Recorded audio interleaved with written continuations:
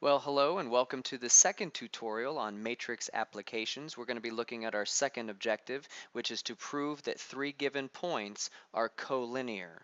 The first tutorial explored the area of a triangle formula when you're given three ordered pairs. So I'm asking the question, what happens if we find that given three ordered pairs, the area of the triangle that we thought would be there becomes 0? Well, since I've already kind of given away that with the objective, I'll just go ahead and reveal this. If we find that three ordered pairs don't actually create an area for the triangle and that it's 0, that must mean that those three ordered pairs are lying on the same line and that they are collinear. Collinear points are points that lie on the same line.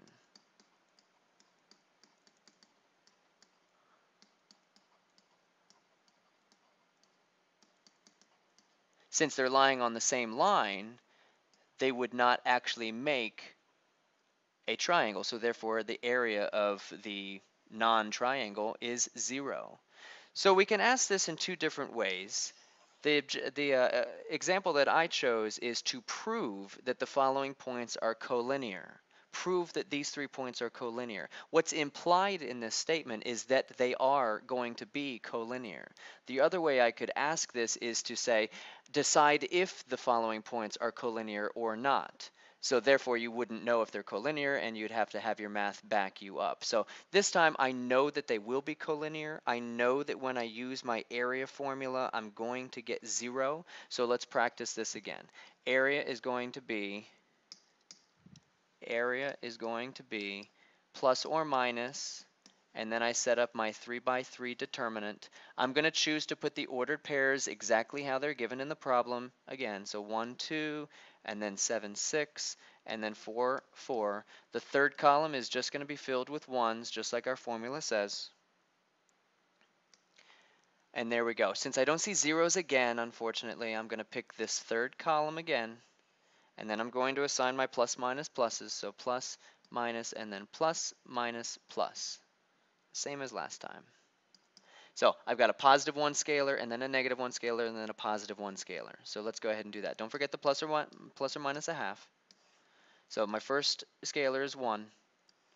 And when I block out that row and block out that column, I've got 7, 6, 4, 4.